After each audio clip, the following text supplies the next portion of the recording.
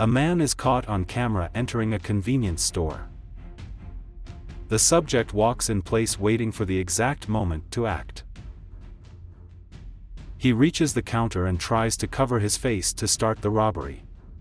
He acts like he has a gun on his waist and focuses his attention on the cash register key. The employee refuses to open the box while the thief continued to threaten her.